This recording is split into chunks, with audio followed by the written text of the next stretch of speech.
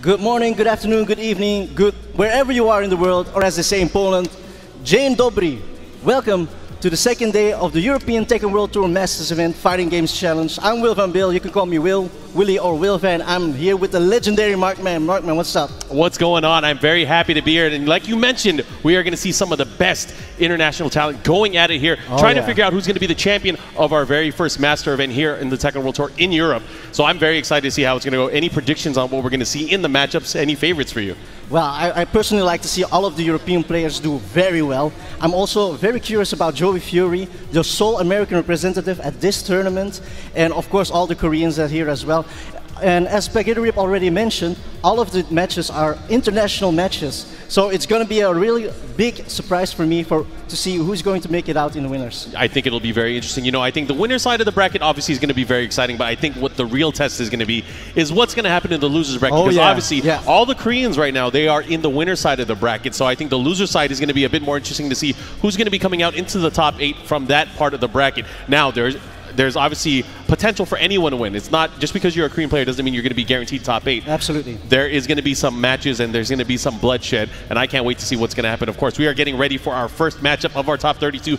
But before I do, if anyone is here, if they have access to social media, jump on there, let people know about the stream, and also wish a very happy birthday to our fearless leader, Mr. Katsuhiro Harada. It's his birthday today. Oh, it's his birthday today. It is. So if you're watching Harada-san, happy birthday to you. Happy birthday, Harada-san.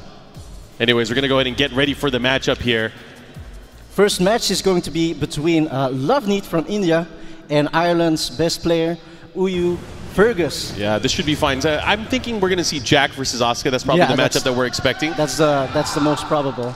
I think Loveneat plays a really solid Jack. He's proven himself a couple of times before. He's beaten Koreans, and this is his first time that he's in a European event, and I would like to see how he tests, how he will play against Europeans. I think the first time we really saw Loveneat explode on the scene is when he was at the Tiger Uppercut event, a challenger event in Asia. He was able to beat our reigning world champion, UYU's Kudans. Yes. Now going up against his UYU teammate Fergus. Let's see how he's going to do in this matchup. All right. Start off with a front one. You know, Jack, a real solid character, good pokes. Yeah, plant the seeds. Go ahead.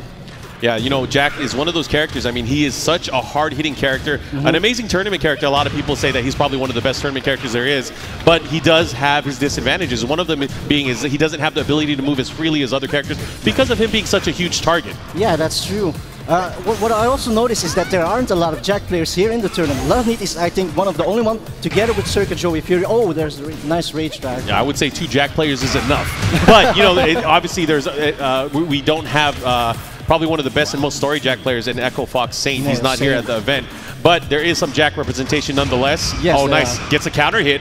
Looking to get the follow-up. And, you know, I think one of Jack's strengths we were talking about earlier, the ability, you know, just the ability to play very simple and very safe. And that's, I think, where Jack shines. Obviously, a lot of his stuff is punishable, but for the most part, he can play very dry and very, very calculated if he needs to. Yeah, he can play very compact, but Fergus here making a comeback. Very nice round for him. You know, Asuka, on the other hand, is not he doesn't get picked a lot. Yeah. Asuka.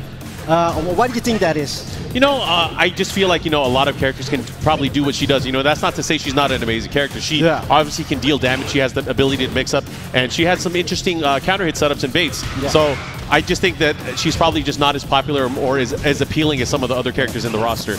You know, we see a lot. There's characters that we see a lot of, and there's going to be Kazumi and Dragunov. And I think the longer we go on towards the Tekken World Tour, we're going to see less of Dragunov, less of Kazumi, and we're going to see people branching out. Obviously, those are the characters that are probably studied the most nowadays. Yeah, exactly. Along with Jack. Along with Jack. This top 32, the characters, they're also quite diverse. So. Oh, that was an important down forward too here. Now he's pushing the other way. Because he has rage, he's going to be opting to do more damage here, as both players have access to rage drive now. See, that's it. He likes to use the back three at the end of the round, but in the 1-1 swing. Yeah, the 1-1 swing is able to, you know, he wasn't patient enough. He tried moving the second time around, and Fergus, you know, holding it down right now, up 2 rounds to 1. If you guys are tuning in right now, you might not be too familiar with Tekken.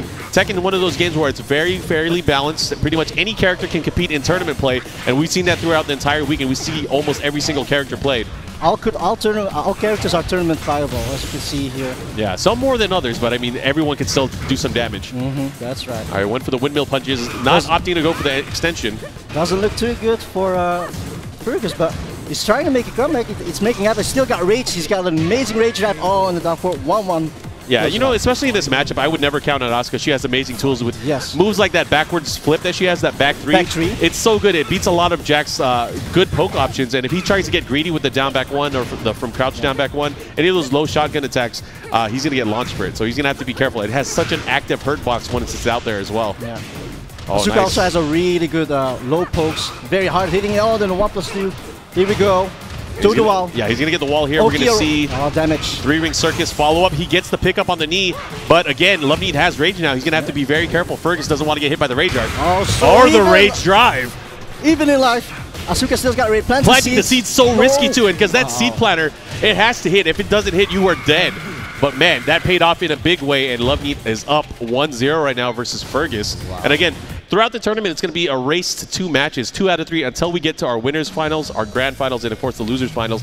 Those matches will be an extended set of 3 out of 5. But right now we're going to the Devil's Pit, continuing this action, and we'll see, of course, how this is going to play out. You know, this stage is one of those stages, once we get to the potential final stage, it's going to go to a wide open area where there are no walls. And that could either prove to be an advantage or disadvantage depending on the player. I would say more so on the player than the character, because it all comes down to movement and spacing at the end. Anyways, right now with the advantage, Loveneat looking to close it out here and, of course, move on in the bracket. But I don't think Fergus is going to go down easily. That was a tight match. It went down to the final round. Final round. That means they're quite evenly matched. Yeah. There's so much you can infer and kind of get from an opening matchup.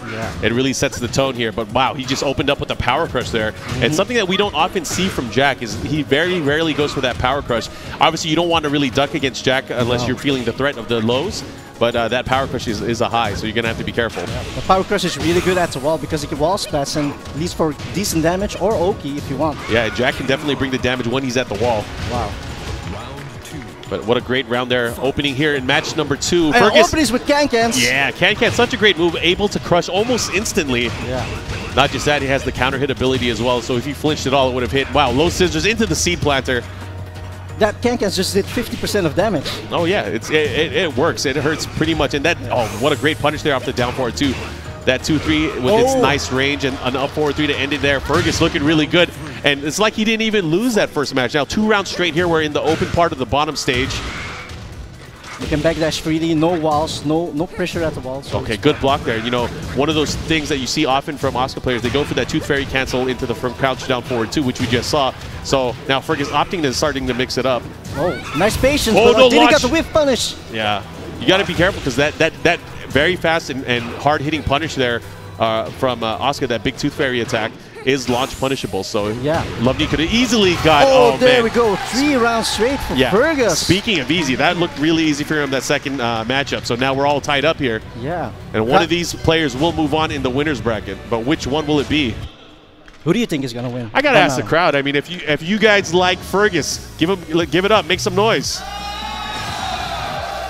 All right, how about Loveneat? No one will cheer for Loveneat. Okay. I'll cheer for Loveneat. I'll cheer for him as well. Yeah. He's a really friendly guy. I was with him yesterday at the airport. No, 2 days ago, I'm sorry, at the airport. Really talkative.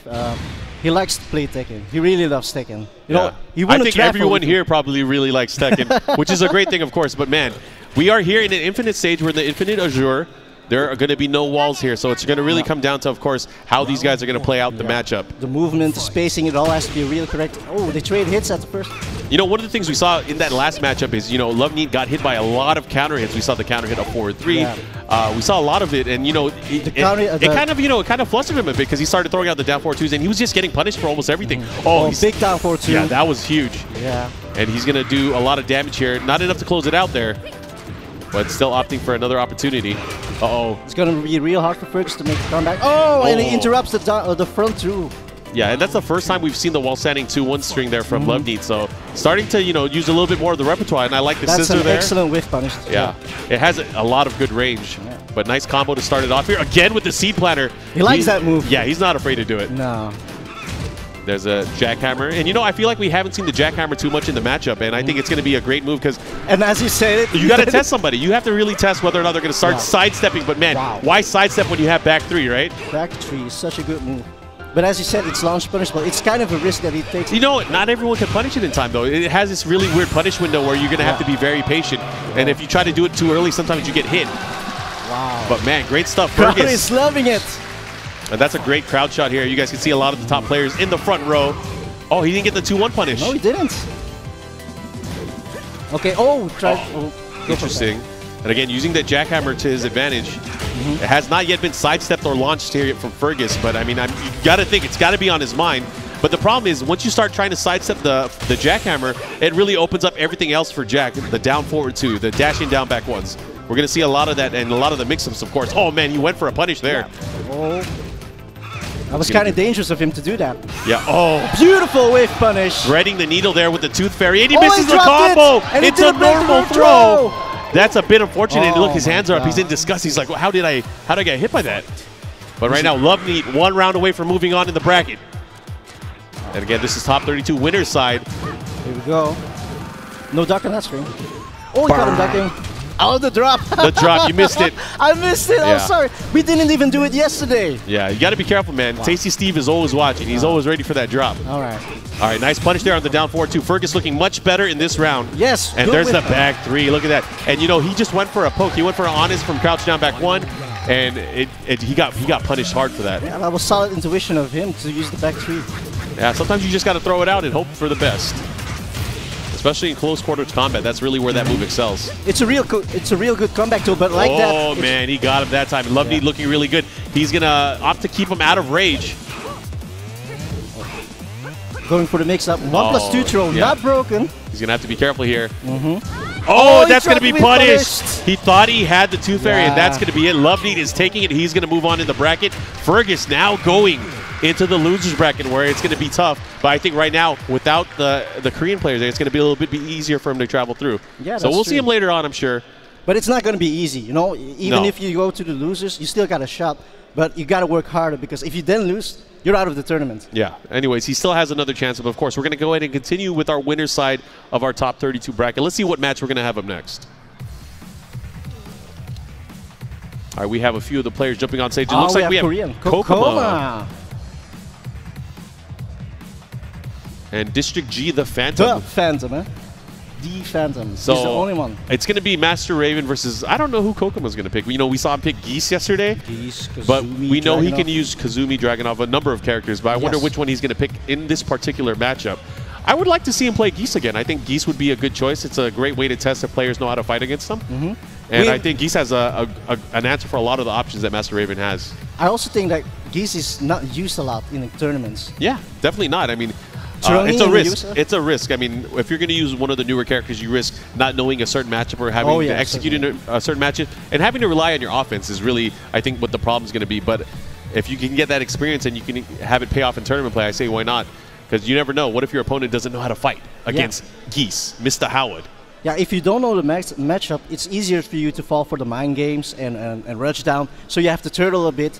And if that doesn't work out, you'll be in the defensive and you don't know what to do.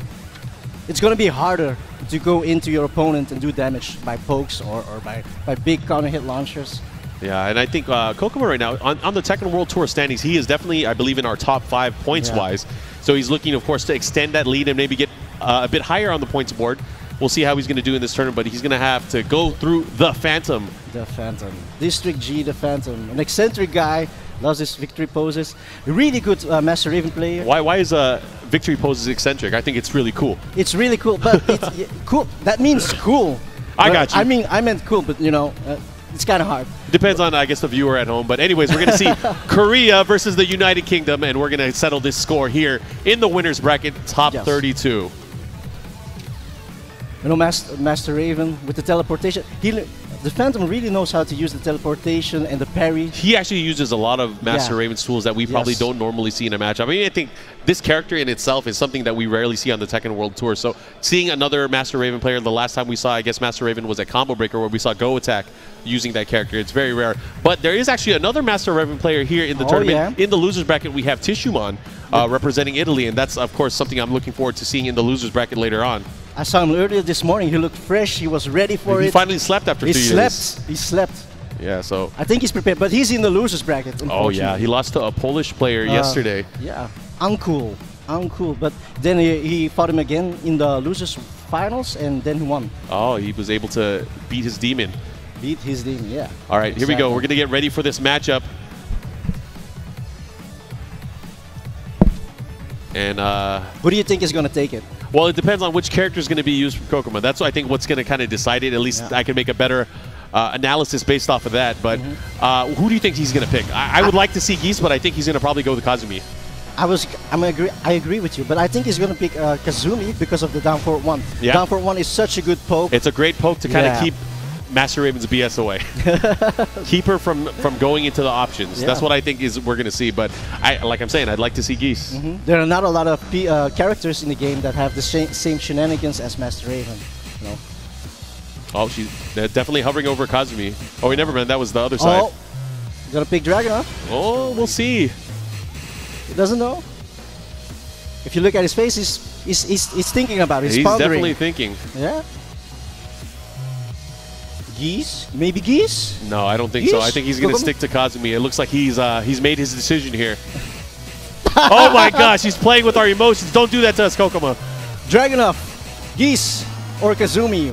Which of the three will it be? I think he's going to bet it on trying to test if he knows how to fight against Geese. I'd like to see this. Dang. Oh, wow. He toyed with our emotions hard body. And not just that, we're going to get a Wallace stage here with the Infinite Azure. They're discussing the matchup in the crowd right now. What do you guys think? Thumbs up or thumbs down on the pick for Geese? Yeah? Good? No? Bad? No. All right, we got a few thumbs up. Thumbs up from Spaghetti. All right. All right, this is going to obviously be a test. We're going to see if Kokoma is able to pull out into the lead here. Of course, this is a race to 2. Anything can happen in the first to 2. This might be amusing. But it's still winner's side. Loser still got a shot in the loser bracket. All right, here we go. From the UK, District G, the Phantom versus South Korea's Kokoma. Let's go. Here we go. Excellent sidestep. Yeah, and that's one of the things. The forward 1+2 there from Geese is it's a great move. It's safe, but it doesn't have the best tracking. Doesn't have the best tracking at all. I think that's with a lot of Geese's attacks is he doesn't have the best tracking overall, but he does still have some tools to keep his opponents from stepping. Yeah, things he can do with meter and max cancels. Yeah, and you know, he's lucky here because he doesn't have to deal in a wall stage. With walls, Geese is so scary. Oh, really? Why is that? Because he can do so much more damage and he can actually keep you locked down if you can't move. Yes. So this is a benefit for Phantom? I feel like it is. Yeah. But obviously Master Raven excels with damage at the walls, and he's not going to have that in this matchup. But at least he can play a much more open and honest game. Yeah. Now it's more about spacing and movements. All right. Nice. He went for that there. Now we're going to see, nice back 2 there from Kokoma. Oh, he was trying to get something. He's so good at utilizing that move. So good.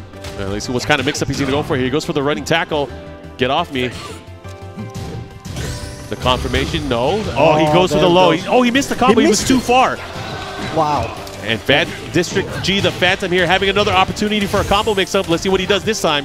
This time goes for the mid. Mid cancel. Oh, wow. Tied up on rounds. He's feeling it. He looks to the crowd with affirmation. Oh, did you see that? Wow. The Phantom is really feeling himself. Nice. Again, having another opportunity. What mix-up goes low this time. Has an opportunity. There's the screw. Oh, he caught him. He tried to catch him with that rollback. It seems like Kokoma isn't familiar with the Master Raven matchup. Or would you? Maybe with Geese, yeah. Definitely with Geese, probably not as familiar, but he still has another chance. Going the other way, and this time evading the mix-up there with the use of the meter. And look at him. He's definitely feeling himself. Yeah. Brushing it off like this was not a problem at all. But this time a forward 1+2 hits, and the beat's going to drop. You ready for it? Boom. All right, this time punishing there with the 1-1-2. Went for the 1+2 follow-up into the instant running 1. And right now, Kokoma looking really good here in the 4th round. Oh, a bit too far. Again, trying to keep that pressure with the running 1. And I think that's going to be a great tool in this matchup. It's going to be real hard for my Phantom. This is the scary part because Kokoma now having 2 bars here. He's going to have the ability to do extra damage, whether he's doing the final Reppuken or he's going to do the Raging Storm. It depends on what he's going to go for. But I think Raging Storm here in a stage with no walls is probably less intuitive, less used. I don't think it's going to be used a lot in an open stage. Oh, but there we go. Back turn combo into the screw. Going for damage. No, Oki. Why did he stop there? I don't know why he stopped there. It was very interesting. I mean, obviously he could have gotten more damage out of it. Yeah. Let's see whether or not the Phantom is able to pull something out here. Oh, the parry. Oh, wow, the other way.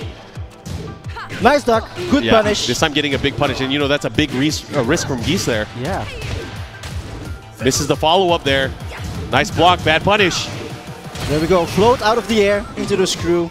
And Dax is going to have to be careful again because Geese having the ability to cancel the back three. Oh, he could have done it there. But he missed it. Oh, this gets the grab. No, this might be it. One mix-up. One thing to do it. Oh, has an opportunity. Max mode. Oh, great patience there from the Phantom.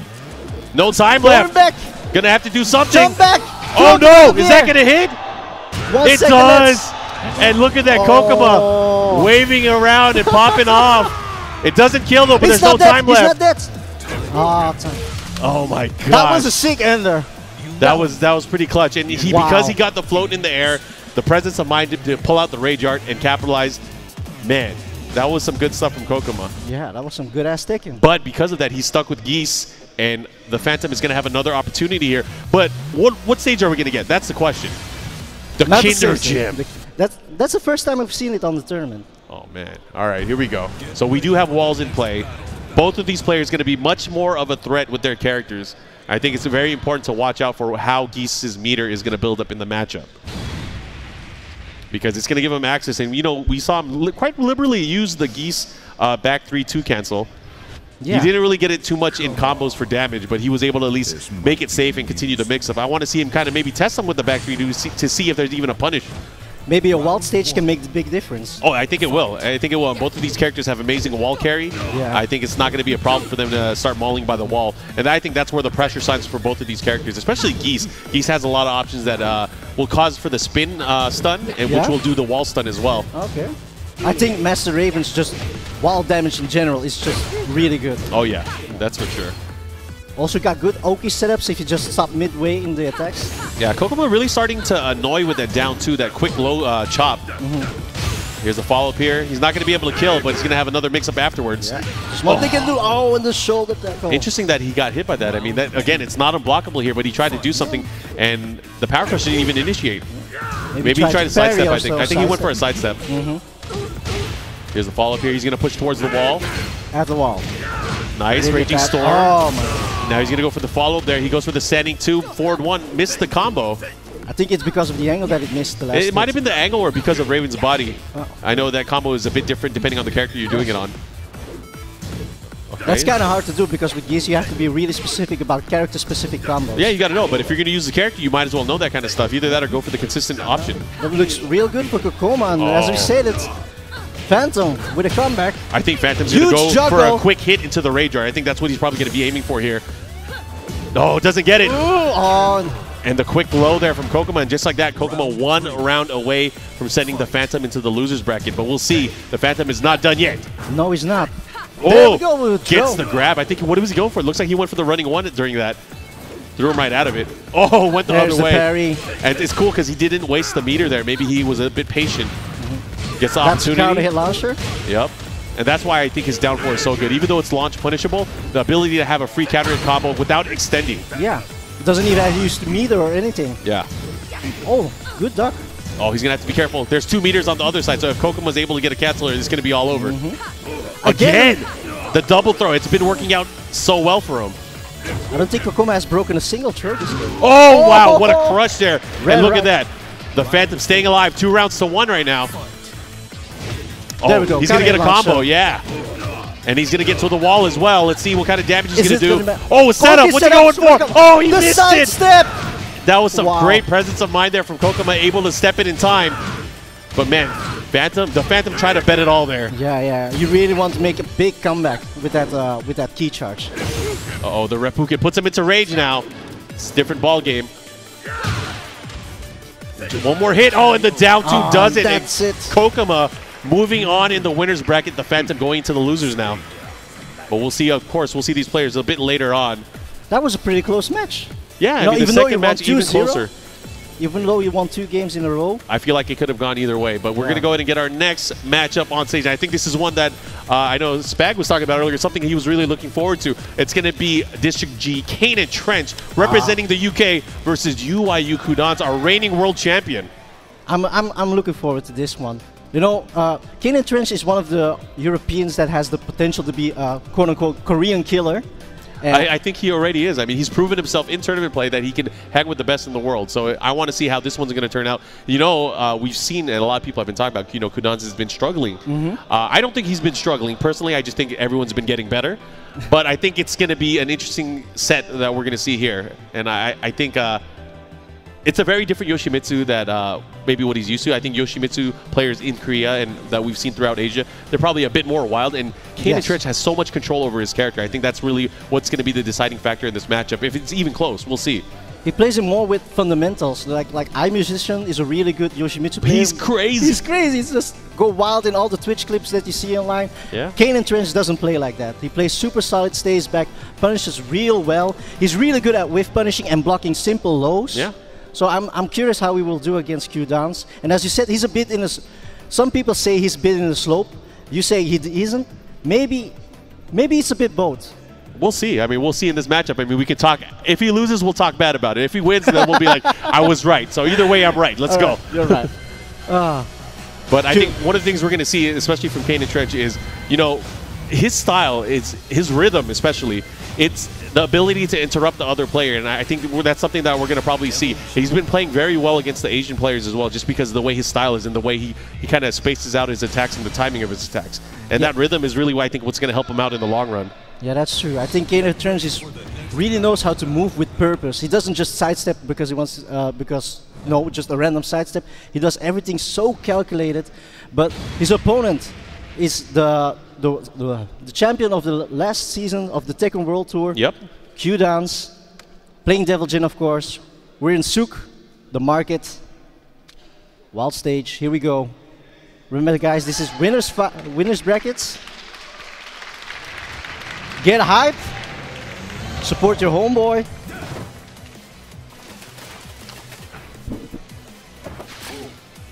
All right, here we go. Round one. First game. Down 4-1. Goes in with the pokes, trying to test out Q-Downs. Yeah, and this is going to be where it's going to be interesting because they're going to be testing each other out, trying to figure out what's going to work and what's not, and how the style and how the tempo of the match is going to be. And right now, Kanan Trench, he's looking to play a little bit more on the offensive side. Yeah. He really wants to test his defenses. And I was staying back. Oh, Wraith kick, follow up with the Demon Steel Pedal, has him by the wall. Yeah. Up forward 4 of Devil Jin is a really good move. Yeah, such an amazing move, not just because of the ability to use it and because it's... Wow, he ran it! Everybody runs into it! Hey, look at my spinning sword thing. It's too good. Unblockable, good for Oki setups, especially at the wall. Even if you side roll left, side roll right, you'll get hit by it. And you can hold it, so it will, the animation will be longer. Well, yeah, they definitely hold it after getting hit by it. Anyways, there's a sidestep one, the follow-up here. And right now, dude, he's working on another lead here. Nice, goes to the back stage, and there was no duck there.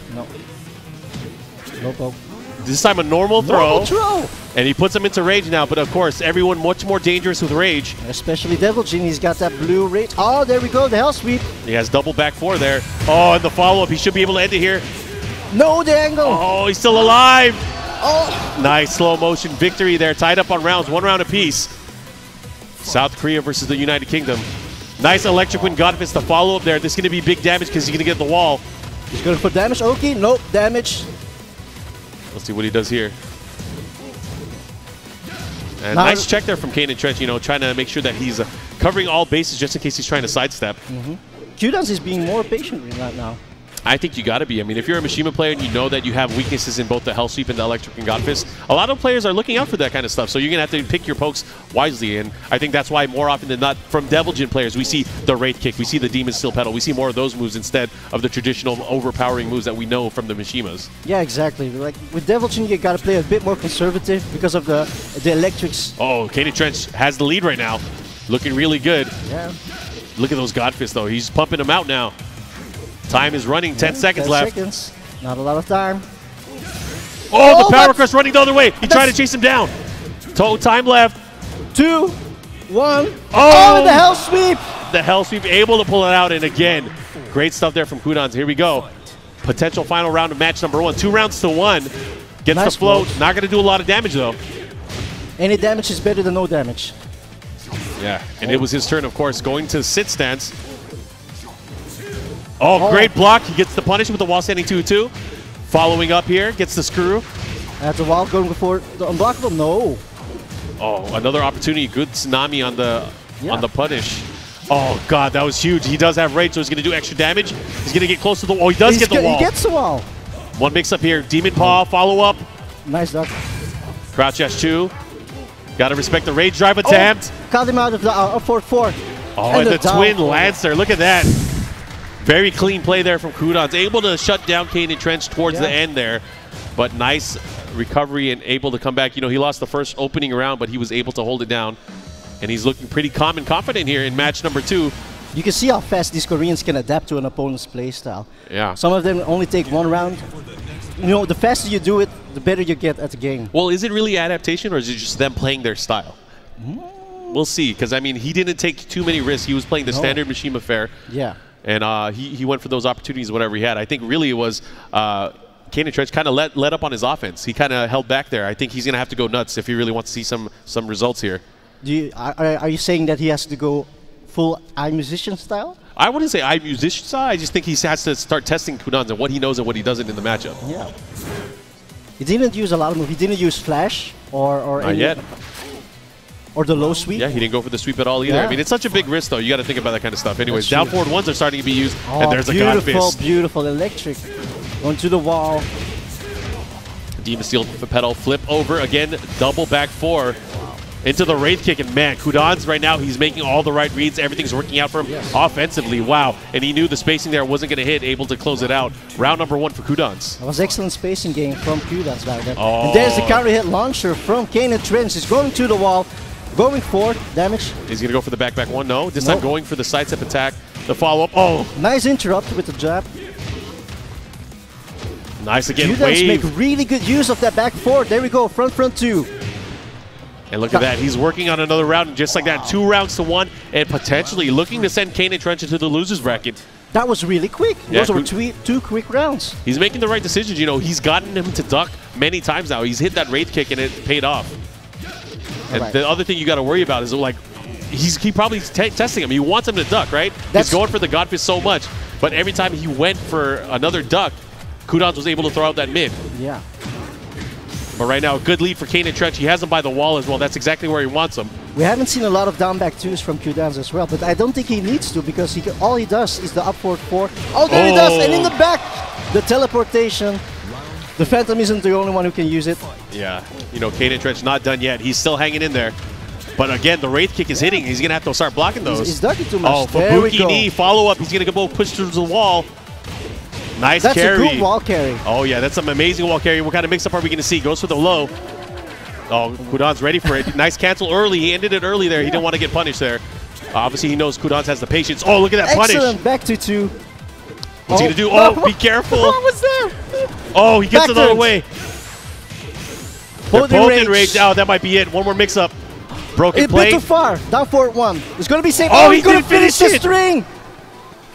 So careful. And the slow motion finish, and Kudans taking it over Kanan Trench in a nail biter. It could have gone either way at the end of that round. Who knows what would have happened after that.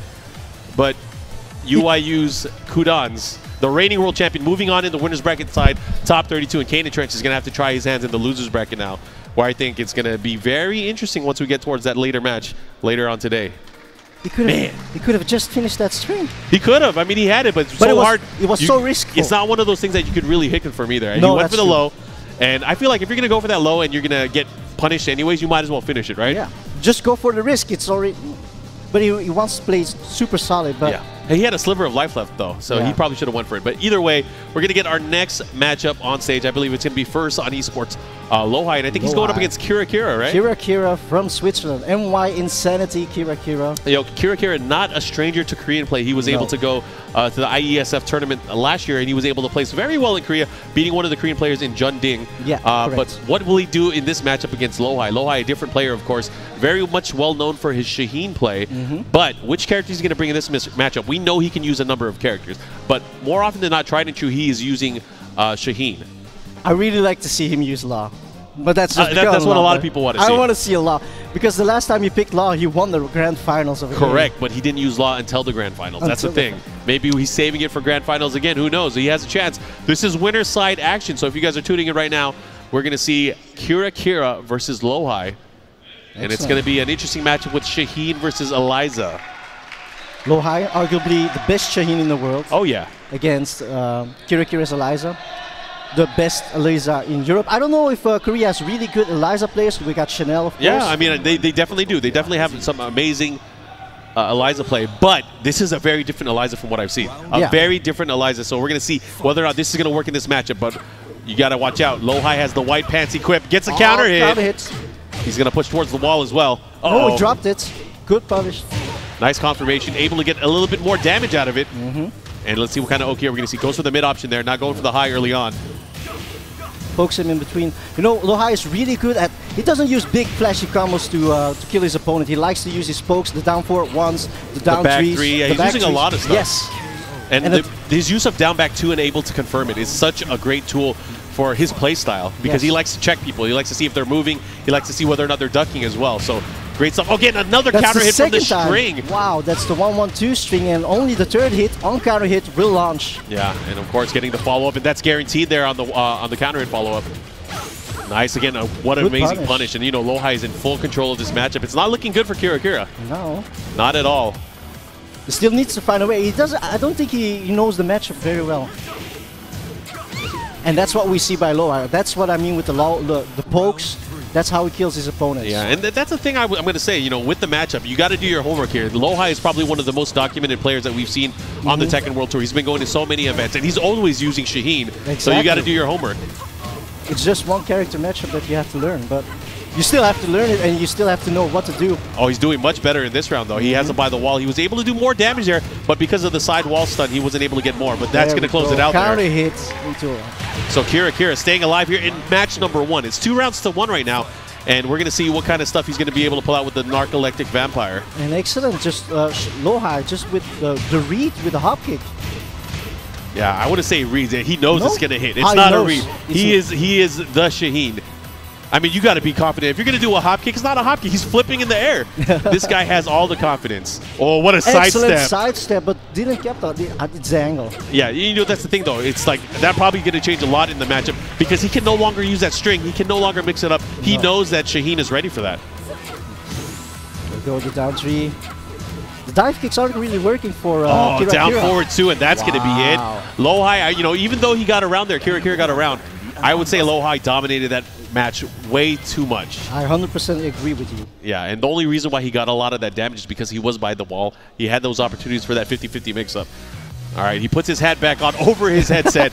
He's still all smiles. You know, Kira has been smiling the entire weekend playing against the amazing talent here in Poland. But he now has to make some hard decisions here. He has to go in for the kill. He's down 0-1 here in the winner's bracket side. It's only a first 2. You know, I don't know how many times this has happened, but we get random select on stages, but we always get the same stage. This has been happening the entire weekend. I think it's the PS4. It must be the console. We're not going to blame the PS4. I'm going to blame the players. The players. Yeah. That's the new mix-up. Just go to the no mix-up. The no mix-up, but with stage select. Yeah, I guess so. I guess if you can win at the stage select, you can win at the game, right? Anyways, we're going to go into match number 2. Lohai up 1-0 right now. If you guys are tuning in, depending on where you are in the world, I hope you are enjoying some good-ass Tekken. Spread the word. It's on twitch.tv/Tekken. Let everyone know that you're watching and enjoying it with us, whether you're watching from here or the restream on Avoiding the Puddle or on Green Tekken. I hope you're enjoying this match. Wow. That was an excellent. That was a lot of damage just from a simple hop kick. Nice. Low parry. Going the other way here. He might be able to close it out. This might kill. No, maybe? Wow. That's a really hard ender to do. Yeah, he was able to dash up enough with the 3, transition into the Snake 3 as well. Because you got to cancel your run. Yeah, you got to do it just quick enough as well to get the full animation. Uh-oh. The down 3. It's a really good low poke. Go into snake stance. Yeah, it kind of really nullifies any of the mix-up options afterwards defensively for his opponent. So it's actually a great thing, especially when it hits. When it hits, that's when it becomes really scary. Exactly. Because that, coupled with his down forward 1, it just becomes such a great tool. There's a Waseni 3-3 punish as well. That's the correct punish for that screen. And you can just stay patient. I mean, what are you going to do if you just block her attacks? Nothing, right? She's going to have to go for these risks eventually there. Goes for the high. Uh-oh. Oh, he missed the dive kick opportunity. No. And there's a punish. Look at that. 2 rounds straight. Lohai in cruise control right now. Kira is going to start having to do some stuff here in the matchup. Yeah, he tried to go for the low wall splat, but it didn't work out. Try to fish with the down 4-2 there, unable to get anything. And again, this time with the patience, below high, not punishing that time. And up. Power crush into the low. The follow-up and against the wall. This is where you want to have him. Again, a missed dive kick. Yeah, miss input. Maybe a bit nervous here. Who knows? It's winner bracket, so anything can happen. And there's the wall splat that we're seeing. Should be able to close it out. Whoa, never mind. All right, got it. So Kira on the scoreboard again. 2 rounds to 1. Same this as is last game. An opportunity to turn it around here.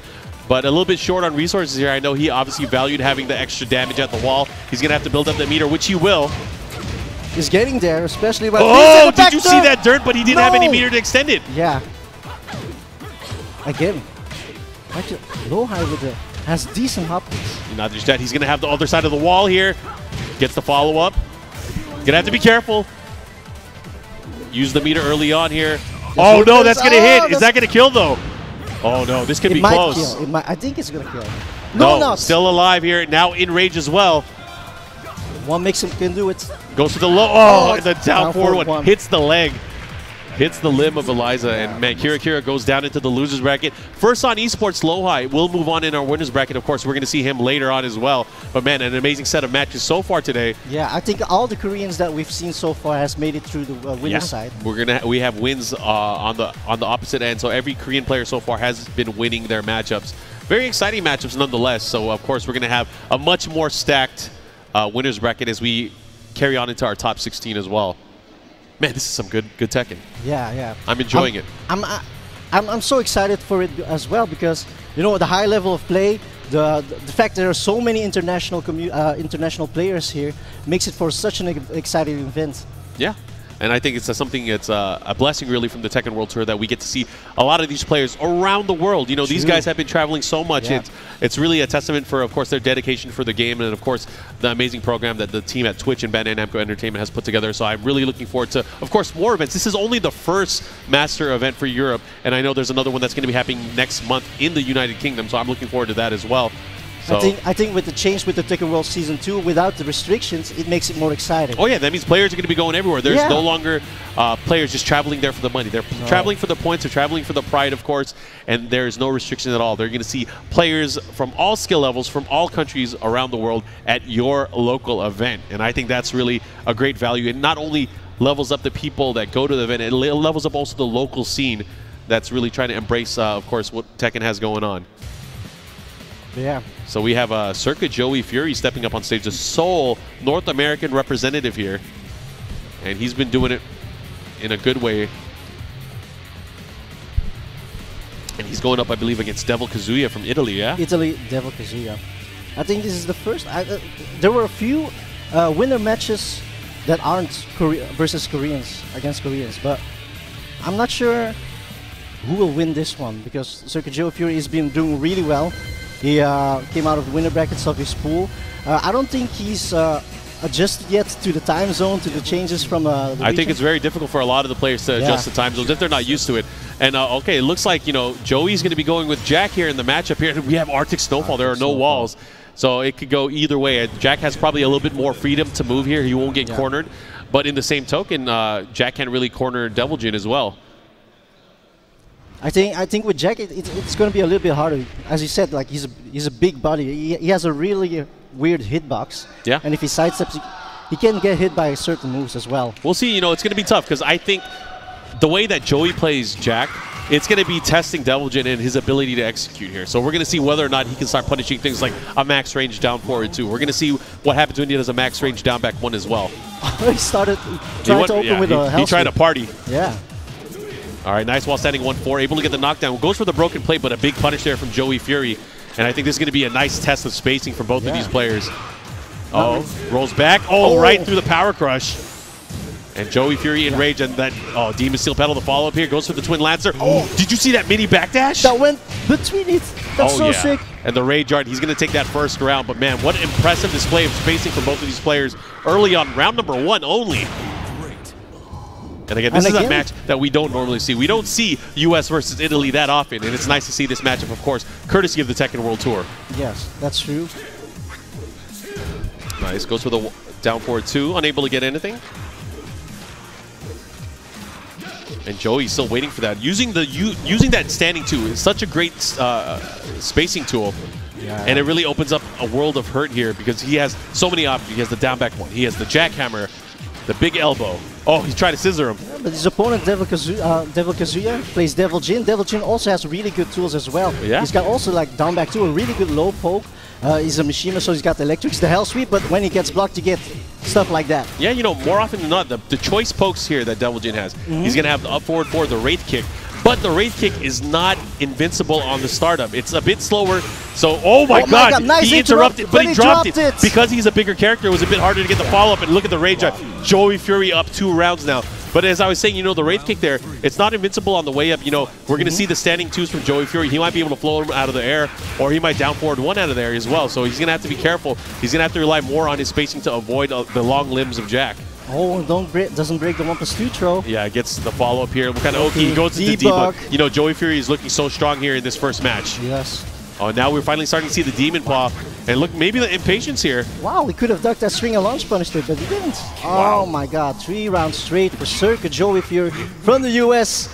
Yeah, taunting with an unblockable at the end. Yeah, that dark greeting saying hello, welcome to America. His match yesterday that I saw, you know, he was playing against a local player from Poland, and at the end he just did 10 hits. Interesting. All right. Right now, Joey Fury looking very strong, obviously. Going up against a strong player in Devil Kazuya, but, you know, right now, this is proving to be very difficult for his Devil Jin. But match number 2 coming up. This time we have walls, so this could change everything. Oh, yeah, yeah. A wall stage can do a lot of things.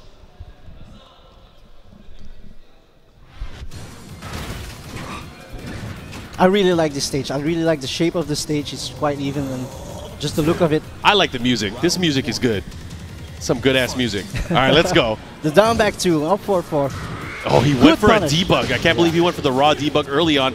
Of course, great reflexes from Devil Kazuya. Able to block, punish, and get the wall. But the wall combo, questionable. I don't agree with that. Now poking away. Yeah, Joey Fury content with just standing there. You know, he's not really afraid of Devil Jin until he starts going for those hell sweeps. Just waiting for an opening. Oh, just nice out of spacing. range. Oh, seed plant. One more time? No, the down back 1 whiffed because he lied down. Oh, this time going for the laser cannon. Oh, he had a whiff. The God Fizz. Oh, he could have ended it there with the rage art, but doesn't matter. Able to close it out there with the steel pedal. And just like that, Devil Kazuya taking a round. Nice that. 1-1-2. There's again the Wraith Kick. Oh, he's now, Joey Fury starting to use his jackhammer now offensively, but just the tip of that hell sweep. The nice dash in for the 3-ring circus to follow up into the 3+4. That's a huge risk that he took, but it paid off. You know what? I think it's a necessary risk. You know, for Mishima players to succeed, they have to take risks. They have to go for the hell sweep. Otherwise, there is no mix-up. There is no Devil Jin. You can't just rely on electrics. Yeah, I mean, if you're good as hell, yeah, you can, but not against these players. But then your whiff punishing also has to be on point. Oh, yeah. You have to use an electric like it's a jab. Yeah. Like you breathe on someone with an electric. That's what it's got to be. Let's see if Devil Kazuya can do it right now. Well, he has rage. One electric can kill him. One anything could kill him. That was big there. He had an opportunity, but Joey Fury able to, you know, be defensively sound towards the end there. Yeah.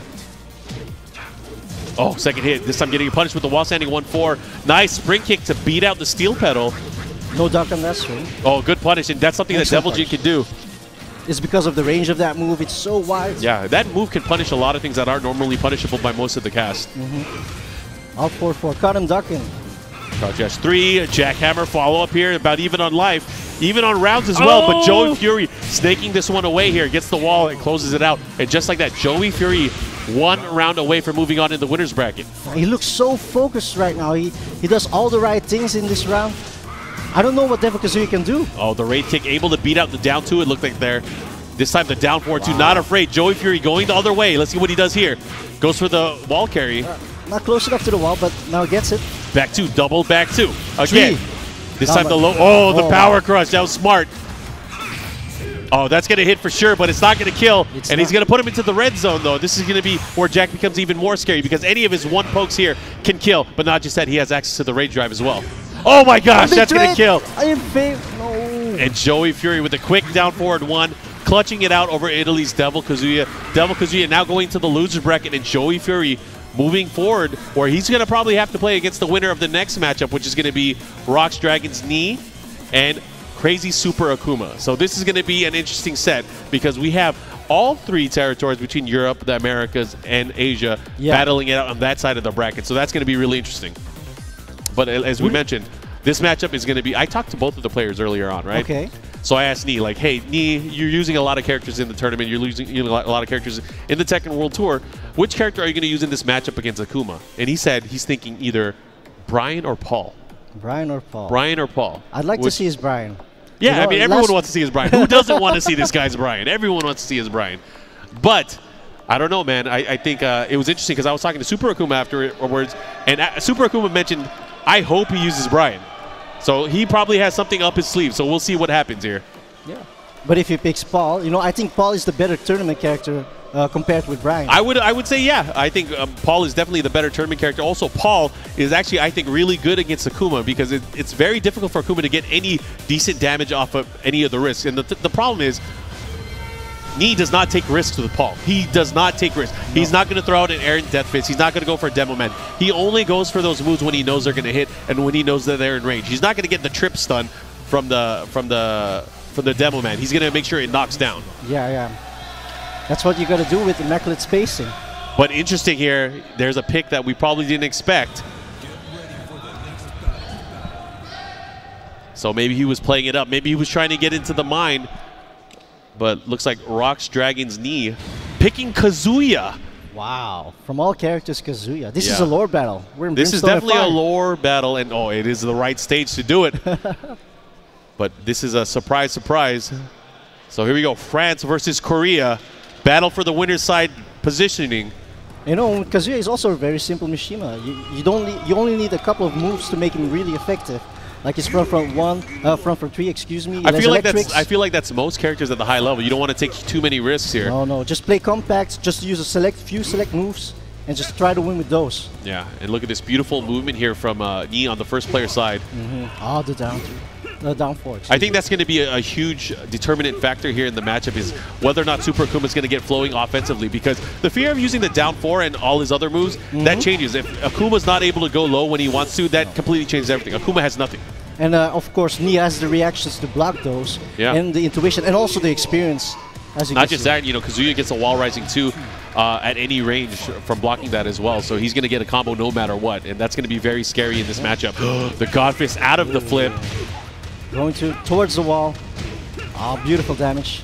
You know, it seems like Super Akuma is playing a bit more defensively with his, as I say, but he had to use the meter, so he couldn't get all the damage there. Has another opportunity here. He's building up the meter this time around. Oh, he goes for the wall rising too. And look at that mini sidestep. You know, Nee knows this matchup so well. He's played this matchup a lot. He has training partners that use this character, so it's going to be very difficult for Super Akuma to capitalize. Oh, here we go. Is he going to do the demon? Demon. Yes, sir. That might be enough to kill. Is this going to kill? It might be enough. I think it is. Oh, it's not enough. He's going to have to do something. What's he going to do? Going to risk it? Go for it. Oh, the delay. The second hit of the tsunami kicks. Man, that was an amazing and impressive potential comeback there for Super Akuma, but it was not enough. If he just blocked it, he could have just punished it, but he was too greedy. He really wanted to hit that. It was the mind game, though. You got to think about it. You know, he's going to do down forward 4. He's not going to finish. There's no way he's going to kill himself and finish it, but he did. And that's the crazy part there is Nee, the mind game over the mind game. The mind game over the mind game. Oh, yeah. I like the way he said that. There's layers, man. Yeah. You got to think about this kind of stuff. Right now, he's up 2-1, and that's a big change. It would have been tied up otherwise. And now he's sitting comfortable. Oh, the crouch S3 beating the fireball. It goes through the fireballs. It has a full invulnerability. There are certain moves in the game that are they're programmed to beat fireballs, and that's one of them. That's a fun fact that I didn't know. Yeah, there's characters in this game, they have a few moves to beat out. Wow, he had an opportunity. Shakunetsu, what? Oh, backdash, get out of there. Yep, stay away. Oh, nice.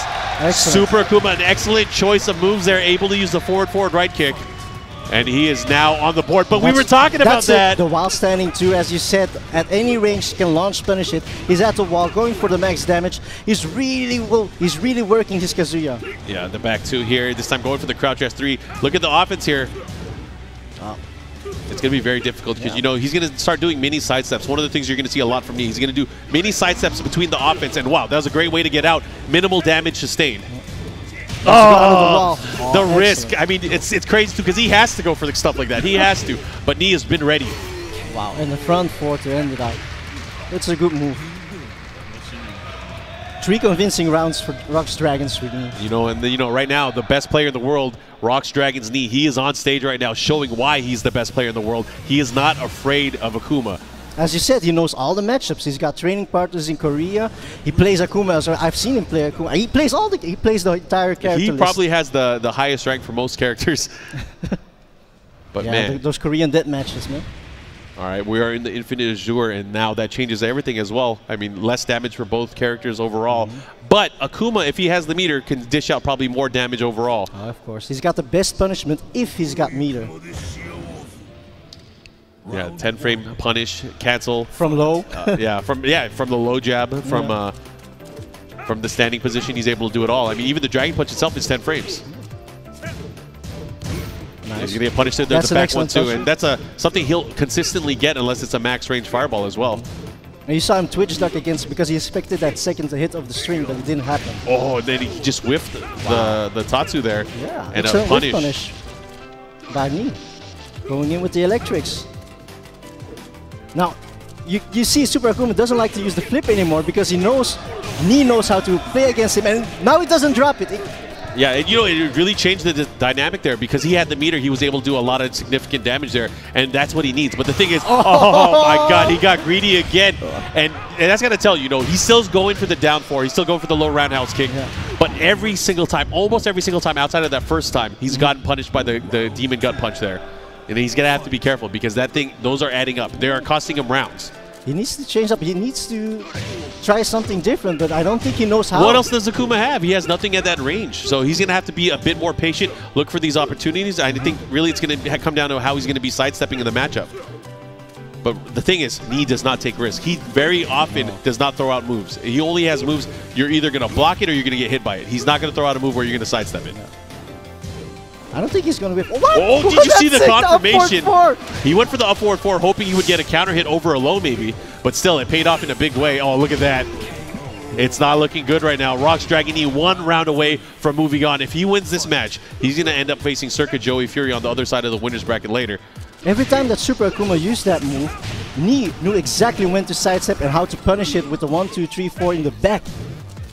But now we got Super Akuma. He's got 2 full bars. Oh, and look at that, the patience and the perfect spacing with the God Fist. He is now in the red, but he has full meter. He has a chance here. He can stay alive. Excellent duck by Knee, but no punishment. Maybe it was a bit too far. Couldn't do okay. Oh, he had the counter in, but he didn't confirm. Here's the big combo follow-up. He has rage as well, so he's doing extra damage. Demon not a factor right now. He has no meter to extend the range of the demon. Even on life right now. Both got rage. Trying to play keep away. He's going to have to be careful to crouch dash 3. Oh my God! What did I say? That was sick. That was sick. He pulled it out right when it happened. Damn it.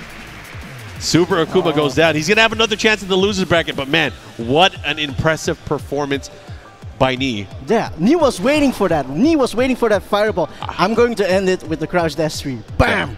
The flying kick right through the fireball. And the only time I knew that it would go over the fireball is because of the story mode battles. Oh yeah, it's one of those moves that you have with the button. Yeah. But man, we're going to go ahead and go get more matches up on stage. Oh man. So what? Is that what the word is? We're taking a quick break? Okay, guys, we'll be back with more Tekken action. There's a lot more stuff coming up, so stay tuned. We'll be back. Don't go anywhere. Welcome back to the European Tekken World Tour Masters event Fighting Games Challenge. I'm Will Van Beel, with me is Mark Man, and we're ready for some more winner's side bracket action. I'm looking forward to this. This is going to be a battle between Italy and South Korea. We have IG Sion, and he's going to go up against Rox Dragon Chanel. Yeah, I'm looking forward for them. I don't know who Chanel is going to pick. I really want to see his Eliza. I want to see the contrast between his Eliza and Kira's Eliza. We'll see, but it looks like right now he's hovered over Elisa. I think he has picked the robot baddie. We'll see, and it looks like it's going to be Mishimami on the other side. So it's going to be Kazumi versus Elisa. And we're going to the Devil's Pit. The Devil's Pit. You know, we've had such a barrage of back-to-back amazing matches so far.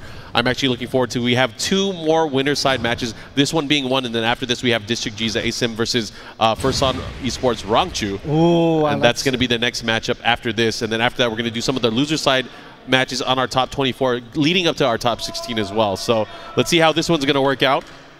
We got Sion. Oh, you can hear the Italians cheering their fellow countrymen on. Yeah, all 6 of them. And then his opponent, Alisa, Chanel with the mount mask. Here we go, round 1. Starts off with a full crouch down forward, 1+2.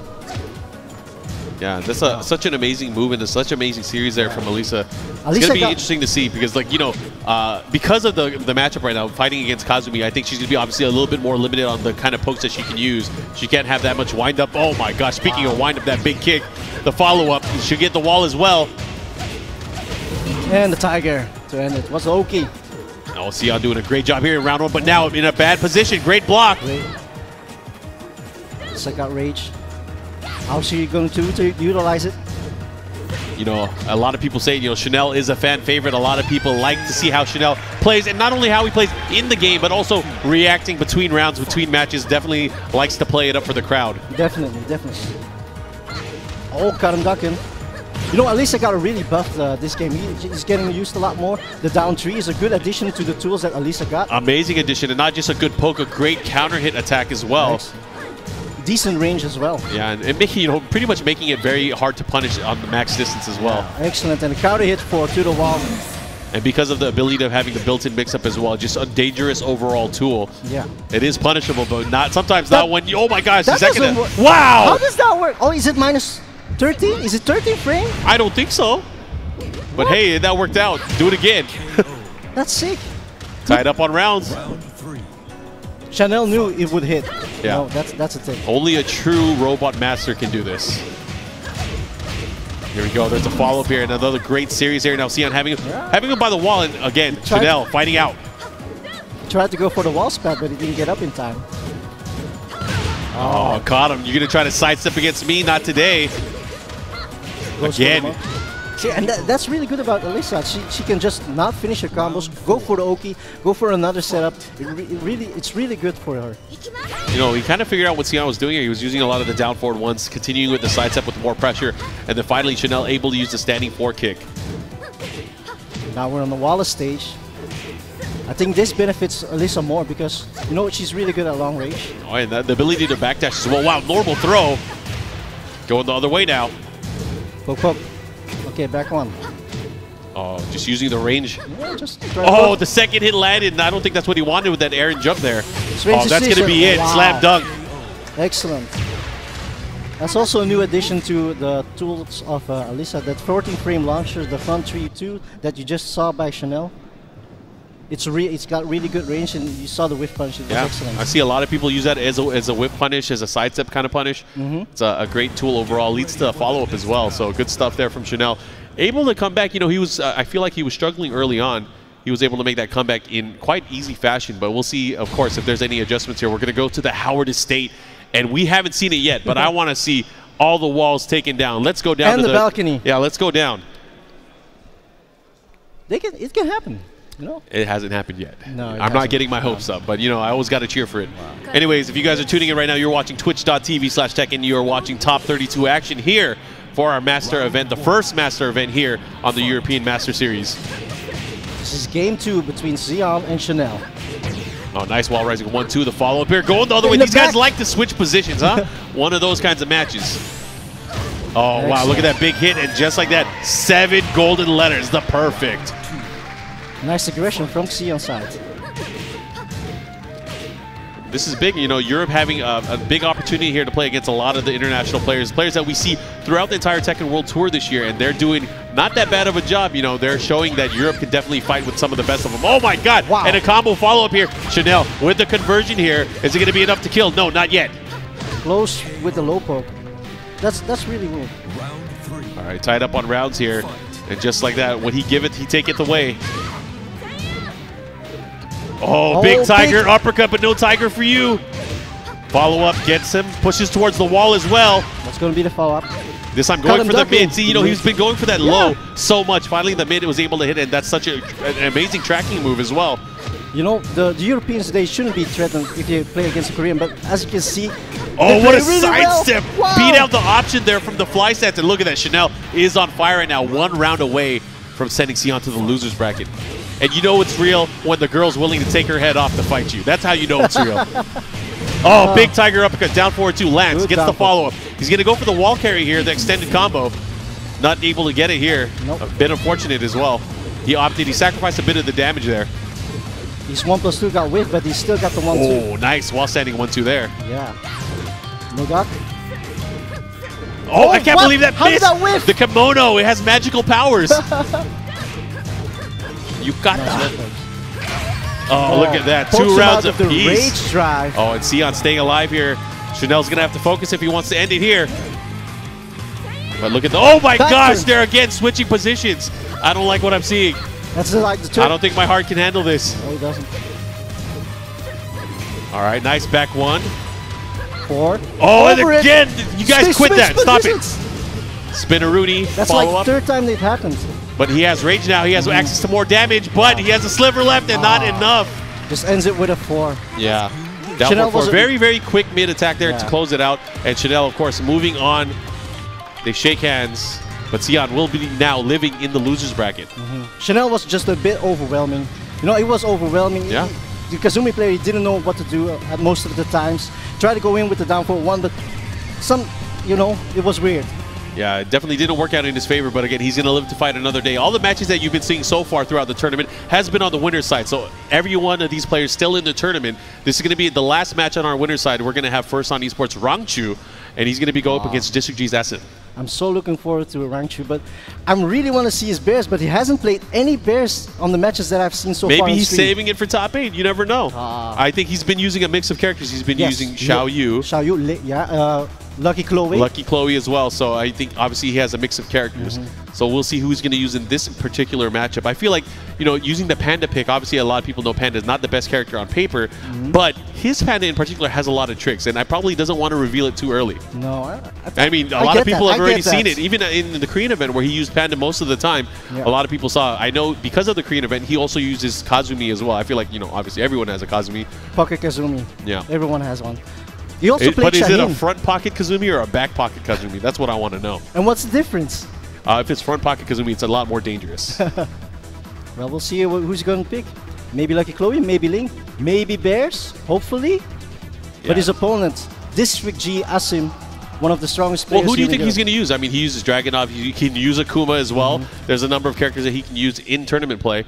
Well, I think he's going to go with Dragunov because that's his main right now. I feel like, okay, see, this is such a huge thing that I think it really affects. So local scenes obviously used to a lot of characters. I think this kind of affected Super Akuma as well. His Akuma works so well here in Europe. But when you fight against someone that is so used to Akuma, it makes it much more difficult. And I think this might happen as well if he uses Dragunov. Dragunov doing very well at the local and regional level. But will Dragunov be enough to fight against somebody from Korea so used to a Dragunov of a high caliber level? I don't know. Maybe he might pick Azumi. But this is an opportunity for these players to level up and really find out how to change their matchup, how to approach matchups against certain players, especially if they know the matchup. This is really what the Tekken World Tour are about. It's bringing the communities together so they can level up overall as a whole and be able to battle and, of course, find out who the best region is at the end of the year. Yeah, that's true. But I'm looking forward to this. Again, if you guys are watching, let people know. Twitch.tv/Tekken. We're going to be playing, of course, from our top 32 to our top 16, of course, to our top 8. And then we'll find out who the winner is. And if you haven't gone on social media yet, jump on there and let Harada know that happy birthday from everyone in the Tekken community.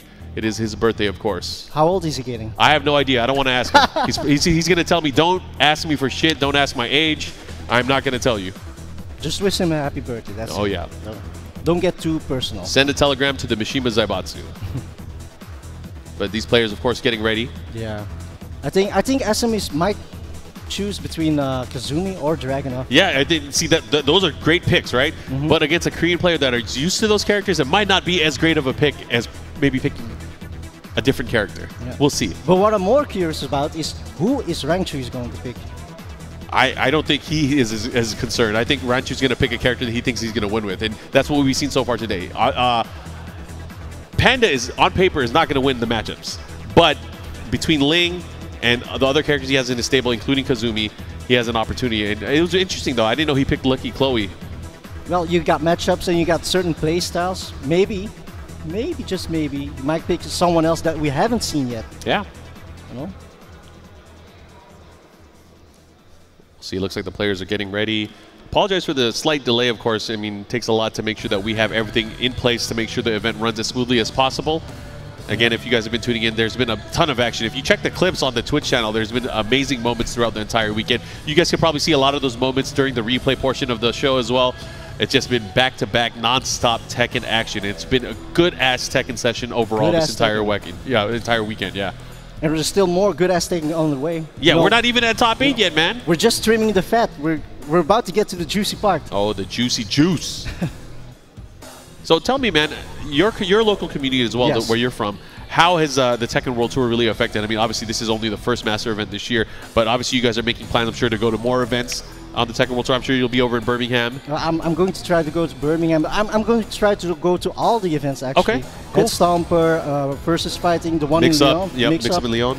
Yeah, but the thing is, people don't like to travel, and Tekken World Tour... It forces you to travel, though. That's the thing. It forces you to travel, yeah. And I'm hoping to bring a lot of locals to these international tournaments, because there's a lot of talent that isn't represented well in at the tournaments. I think that goes for everywhere. I mean, luckily for at least where I'm from in North America, a lot of the players have finally started traveling. You know, for the longest time, you know, the community has kind of been disjointed because we've never had a consistent tour like the Tekken World Tour. It only started last year, and thanks to the help with Twitch and of course Bandai Namco Entertainment, we were able to create something that kind of encouraged players to travel, encouraged players to have a more stable background. I mean, there's more sponsors coming to the scene as well. So we're in actually a much better place than we used to be. So it's nice to see, of course, that money makes everything go around, right? There's money behind the events. There's more sponsors investing into these players, investing into the personalities, and of course into the scene in general. So I want to see that continue, and I want to see it grow year over year to see, of course, just see what we can really do on the grand stage of the Tekken scene. We should thank the Tekken World Tour for that, because, you know, Tekken World Tour allowed people to go to different kinds of events and tournaments. Without them, we wouldn't have any Koreans at any of the events, or like Circuit Joey Fury from America here as well. Yeah, so or of course. Love Neat from India. Yeah, it's nice to see just the variety, man. It's nice. It's actually weird to see some of the players that I saw. I just saw you in Chicago. I just saw you in Australia. Yeah. But I see these guys everywhere. But man, it's a good experience overall. Of course, I'd love to see how the international Tekken scene will grow as a whole and become one big happy community. But we're gonna get started with the matchup right now. It's gonna be UK versus South Korea. Who do you think is gonna take it? Oh man, I don't know. It depends on the characters they use. It looks like, oh, okay. What? Josie? Okay. Oh yeah. So Asim is also has Katarina. Yeah. He also got Katarina. But this is the first time I've seen Rangchu pick Josie. Yeah, and that's going to be an interesting pick. So we'll see how this turns out. I feel like this is going to be an interesting matchup. I think Katarina is such a smothering character. She has obviously an amazing tool set of moves. But Josie is another one of those characters that can play it from the defensive outset. So we'll see how this is going to work out in the matchup. Starting, here we go. Oh. Nice. Gets a follow-up there with the up back 4. This is going to be a big test, you know. First on, obviously, using first on esports, Rangchu, using a ton of characters in this tournament so far. Yeah. Obviously, has a huge arsenal, but we'll see. Is this the right choice? Because I mean, it's only 2 out of 3. I thought like this is also his first event outside of Asia. It might affect his performance, but it doesn't, because he came out of the winners from his pools, and he's also playing really well. But not now, because he got low parried into the wall by District G Asim. Great damage here. Yeah, he's doing good so far, but can't count him. Oh my God! Can't count him out, but he missed the combo from the rage drive. That's just unfortunate here.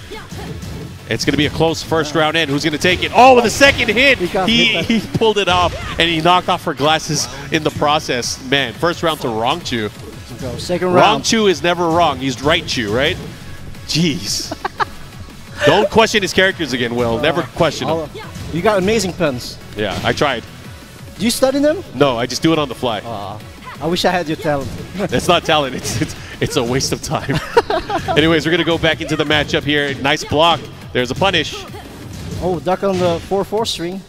Really, it's a real menace. You know, Rangchu really starting to try to open up offensively, using more of the down 4s. And again, that's one of Josie's most annoying pokes that she has because of how safe it can be. Oh, excellent duck. Nice. Crouch dash 3, also one of the most dangerous tools that Josie has. Yeah, and down forward 2, in conjunction with everything else that she has, is, I think, the game killer right there. And when people start to move, that down forward 2 becomes a launch no matter which level of movement you're at. Oh, is that going to hit? What? That's not going to hit. That's not. Oh, man, and a punish there, and Rangchu's up 2 rounds straight now. He betted it all on the Rage Art. Yeah. I mean, if it hit, it would have ended it, but still. Yeah. Don't want to bet it on the wrong one. He put the brakes on. Nice back sway, able to cover his tracks. And just like that, just 40% off, just by 2-3 moves. Nice low parry. Low parry. To the wall. No. Follow up here. 1+2 throw, broken. Again. He really wants to hit him with that. Yeah, and you know, sometimes it's just a pressure point. You know, if you're going to go for a throw and your opponent knows that, sometimes you're going to try to duck and try to get more damage. But obviously, he didn't force him to duck in that position. Yeah. But first round on the scoreboard for Asim. He's got to use more down forward ones. Down forward ones is a good, simple poke and can cancel out a lot of the aggression of Josie. Yeah, you know, down forward ones, they'll work. I mean, they'll kind of whittle away over time. But, you know, down forward ones are not going to win you the matchups. No, that's true. So he's going to have to take those risks. He's going to have to go for lows. He's going to have to go for throws. Cancels the crouch dash. Good block. And the thing is, you know, with the down forward one being as powerful as it is, it's going to force Josie to stop sidestepping. And you don't want that. You want her to move. You want her to start moving around so she can get hit by other things. And bad punish there from Rangju. But no, that's a good one there. Misses the follow-up. Didn't dash far enough. Yeah. Again, landing it. But misses the combo again with the follow-up. Looking really good right now. Uh-oh. He's not used to the combos and just finished with the low string. Oh. So this is a big mix. So because he picked Josie now, that gives him an opportunity to maybe switch to another character. I think he's going to pick another character. Yeah, but this is going to be tough because I think if he picks Dragunov, Dragunov can be punished by Josie pretty hard. What? He went to stage setting. So he's going to stick to Katarina. All right. All right. I respect it. Yeah. He didn't do too bad, you know, just a matter of closing out the rounds. Just got to stay focused. Try to play your game and adapt a little bit, and then you can win a set. Koreans are really good at that. Oh, from short sets to long sets, these guys, they play a lot. So you got to make sure that you're able to close it out. That's the key here. Unfortunately, in this case, it's a short set. It's the first to 2, and Asim is already down 1 game. Let's see if we can make a comeback with Katarina. Surprisingly, we didn't see any Kazumi or another character switch. We'll see. I mean, he's stuck with Katarina now the entire way. If he wants to win this set, he's going to have to do it with Katarina. But we'll see if that's the right decision. Oh, big counter hit by Josie. Rangchu going in with the combo. Doesn't drop it this time. Yeah, but he has him really close to the wall here. He's going to have to be careful because Josie can deal out some decent wall damage. He got a punish on the crouch dash trees, but not the correct one. The down for 1 pokes. Canceling out the aggression. Rangchu is waiting for an opening to come in. Goes in for the low poke. Yeah, goes for the tracking there, and look, the down forward 4. You know, the down forward 4 and the transition into her stance afterwards is such an amazing tool because she has uninterruptible movement there. And not just that, it really kind of, oh my gosh, that's going to hit. That's going to hit. Oh, no, never mind. He didn't have enough life. No. It would have hit otherwise. But man, Rangchu continuing that momentum. Yes. Maybe if he did the crouch dash 3, it might have worked because, I don't know, maybe. Damage-wise, who knows, yeah? So crouch dash 3 probably would have come out a little bit slower, so probably would have hit. Here we go. Using a lot of the 4-2-3 there, getting the low follow-up here. And look at that. He's just starting to sidestep to the right, really play annoying here in the matchup. Oh, that's guaranteed, and the follow-up. Oh, my gosh. Counter hit while standing 1+2 is plus 14 on hit. So you get a guaranteed Superman punch and the follow-up as well. And that's, you know, it's super dangerous, especially when she has rage, because she can do a rage drive combo from a forward 1+2. Oh, I see. So it's something to always be aware of. And, you know, Josie, once she's low on life, she becomes really dangerous. Yeah. Her rage drive is really good as well. Yeah, especially when you're able to combo from it. Just poking away a bit. Oh, risked it all with that hop kick. And that's the thing, there's a slight gap in between that where it always has at least, you know, like about 13 frames to get it interrupt in case he's able to extend. You can use your 12-frame punisher to punish that. So, man, that was good stuff there. And Rangchu able to hold it down and move on through the winner's bracket. Asim's going to move to the loser's side, but we're going to see him, of course, maybe a little bit later. But man, that was some great Tekken. The Korean players, maybe as expected, all moving on in the bracket. Joey Fury from North America moving as well, and Love Neat as well, taking that W. So the international players here in Europe have been doing well in the winner's side, but we have a full losers bracket full of European all-stars that are going to be battling out to kind of see where they're going to place in the event. But now, switching to the losers bracket side, it's going to be interesting, and we're going to see how these matches are going to play out. I believe we have District G's Kanan Trench coming up on stage right now, and he's going to be playing his matchup as well. I'm going to go ahead and try to preview what matches we have up next. But, I mean, what do you want to see in this matchup? What do you think is going to happen? I think Kanan Trench is going to do well, but the stakes are a bit higher now. You're in losers bracket. Oh, yeah. Yeah. If you lose now, you're out. But this is where everything is on the line here, because your tournament life is at stake. So it's going to be Poland versus the UK. We have Friesen, right? Friesen, yeah, Friesen. He plays a Steve. Yeah. Really good Steve. Really solid Steve. You know, Yeah. he was very impressive. Ability to convert on counter hits was very, very awesome to see yesterday. Yeah, so we'll see how he's ones. going to do this matchup. So Steve and Yoshimitsu, probably a matchup we don't see too often. I'm excited to see it. Yeah, but you know, these kinds of tournaments make these exotic matchups possible. Yeah. You can't. It's not fun to always watch a tournament that's always Jack, Kazumi, or Dragunov. Oh yeah, and we've had enough of that last year, I think. Maybe not Kazumi as much, but Jack and Dragunov was definitely notorious. Yeah. But this season we've seen a lot of variety, a lot of different characters, and I love it. Yeah. You know, it just shows that every character is tournament viable. You know, tier lists are tier lists, but you play who you want to play, and if you win with it, just go for it. It's a testament to you know the Tekken project team and you know how close they pay attention to tournaments and of course competitive play overall. Trying to balance it not just for the hardcore following, but also for the casual fans. Exactly. I feel like this is the most accessible Tekken has ever been. Yeah. I mean, obviously may not have a robust tutorial mode or anything like that, but I mean. It does have what it takes to be able to be interested, at least on the viewership side, and of course, competitively when you play it. So, yeah, Tekken 7 is just a really balanced game. Yeah, and I like it. Balanced, but characters still feel strong and cheap, which is great. A bit of a contradiction, but yeah. Yeah. All right. Sometimes balance is strength, right? Anyways, we're gonna go right into the matchup. Kane and Trench versus Friesen. This is loser side action. Losers get knocked out of the tournament. Yeah, top 24. Here we go. Try to get him with the back two. Unable to get there. Nice punish there from Kane and Trench. The 1-1. Just a simple string. Oh, he had the counter, but he didn't it. get the follow-up there. I thought he might have gone for the duck. Yeah. Good the down duck one there. You know, Kane and Trench is so good at punishing. Nice. Oh, there's the counter hit. That's guaranteed afterwards. The follow-up, what's he going to do? Goes for the wall carry. Oh, he went for the... Oh, never mind. He's going to get it. He's going to get it, and that's going to close out this round. Not only that, he's going to kiss the glove, pose for the camera. Polish crowd is loving it. That's right. They're cheering on their local boy here. Yeah. For them, Kane and Trench is the invader. Oh, yeah. And that's great here. We're going to see a lot of course, diversity here from the different regions within Europe because the loser bracket is pretty much all European players. Yeah, that's true. Exactly. Okay, follow up here. Oh, look at the damage. 40% life gone. And second low poke. That was a bit too greedy. He was in this kind of position before, too, where he made his comeback, but not able to do it this time. But, you know, rage really hurts, especially when you're Steve and you start getting those counter hits. Yeah. Those back ones, he hit two counter hit back ones, and 60% of his life was gone. Yep. Nice duck. He ducked him. Yeah, it's very hard, you know. Sometimes you're going to kind of, you know, buffer in the duck there. But he made it up with this. Yeah, he's going to get the wall carry as well. The follow-up, what's he going to do here? This is key. Oh, nice. Able to beat it out there. He knew something was coming up forward, too. But he... What? The throw. Too quick of an input there. Too quick of an input. I think he was trying to do for the duck one, but he ended up doing the left throw. Yeah. That sucks, because it does happen sometimes. A little bit too excited. It happens in tournament, you know, you get stage fright. Back to two, nice hit. Oh, quarter circle forward, one unblockable. Able to close it out there. Kane and Trench 1 round away from going up. There's again the counter hit, gets the conversion. The follow-up here, he's going to get the wall. What's he going to do with it, though? What's he going to do? Masaji? No, goes for the wall standing 1-2. Good duck and plunge punish.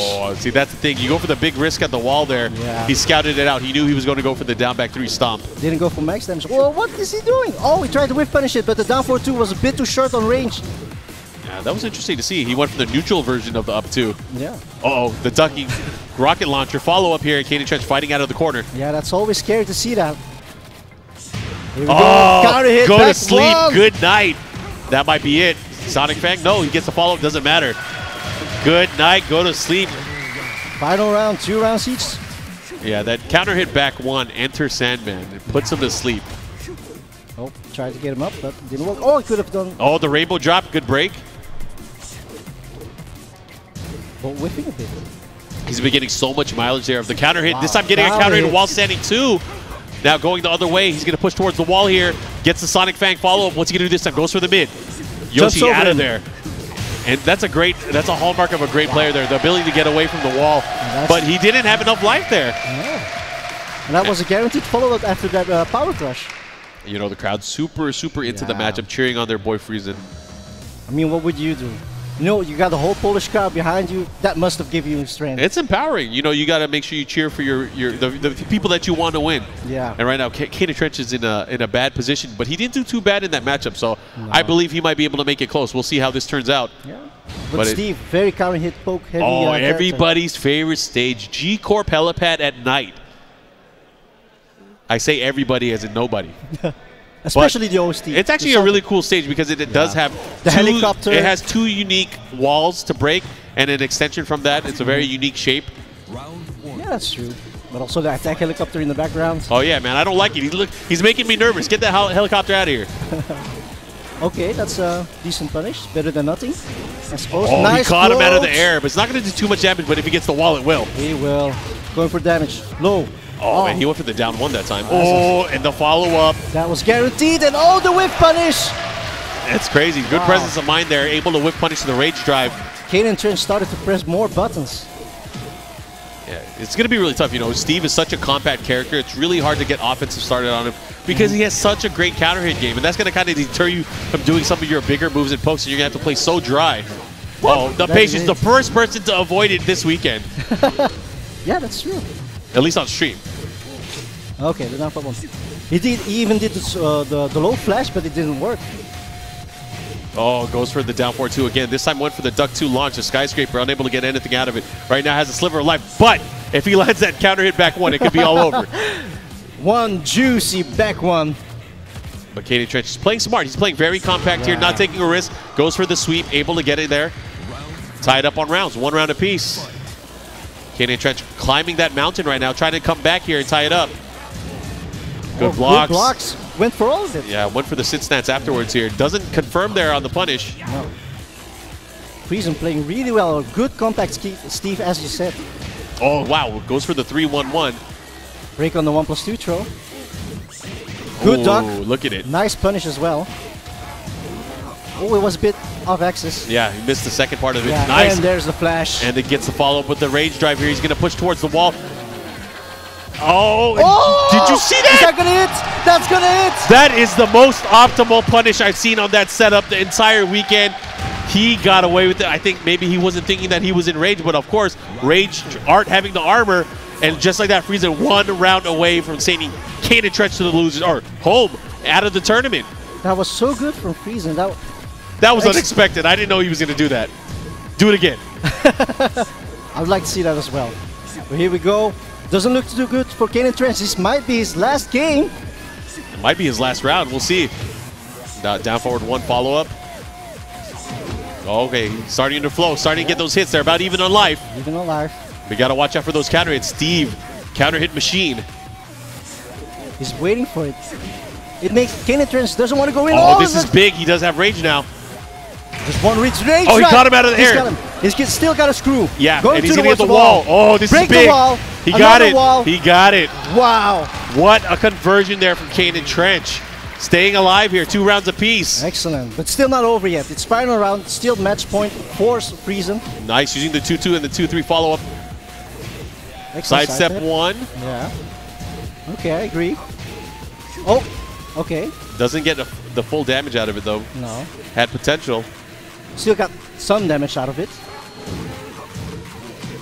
Low poke.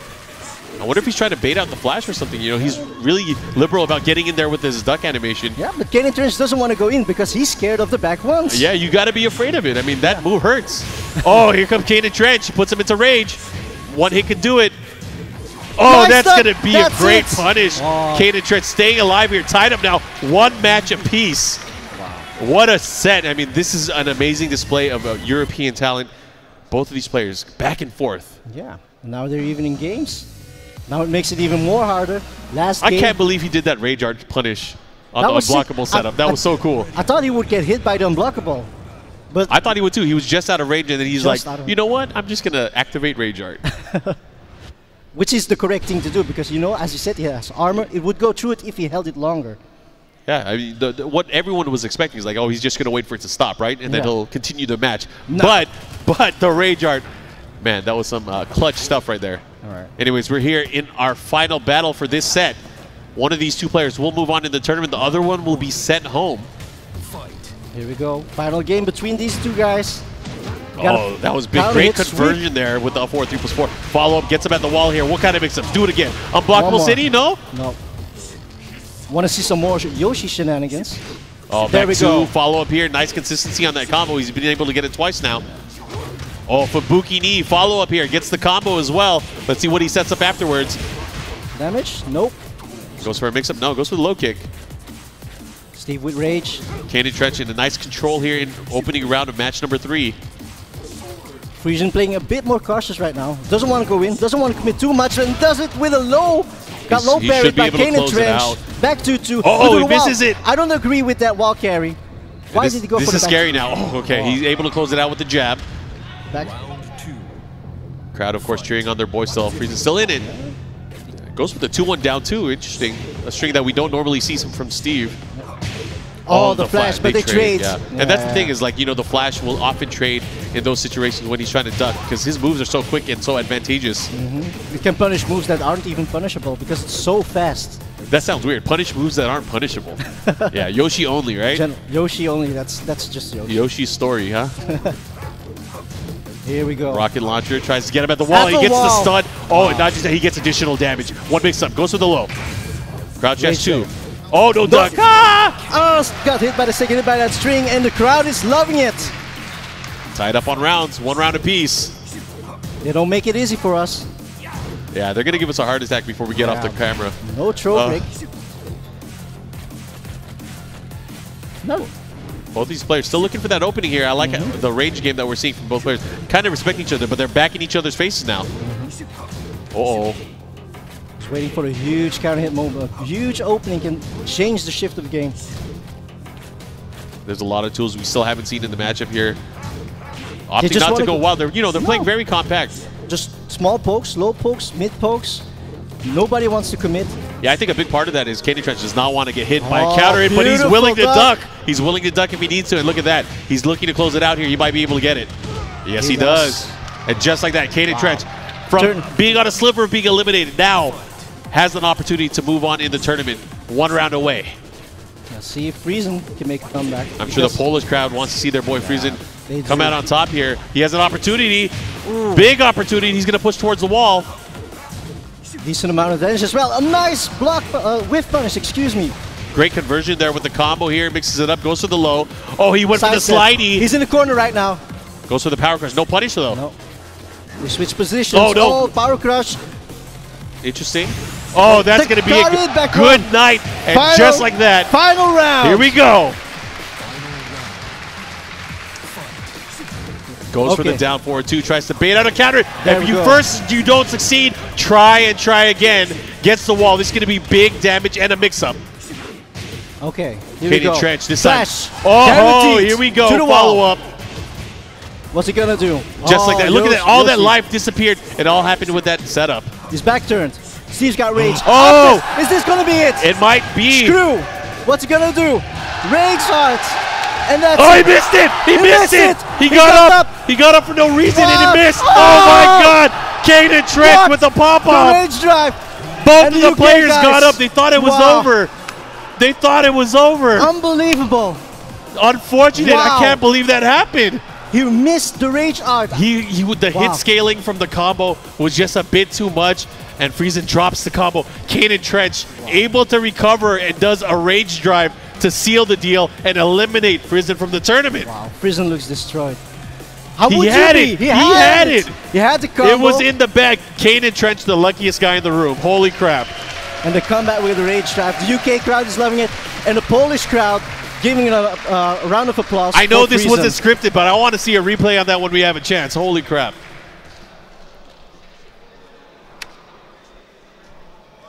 All right. Real quick, we're going to go ahead and talk to Candy Trench in a second, but man, what a set so far. But we're going to start, of course, since we're getting a little bit deeper in the tournament, we're going to start talking to some of the players on stage as they come off of their win. And man, what an emotional victory for Candy Trench. Yeah. That was some crazy stuff. I can't believe what we just saw. You know what? He thought he lost too because he got up. He started congratulating him. He was mid-clap, mid-applause congratulating Friesen in the match.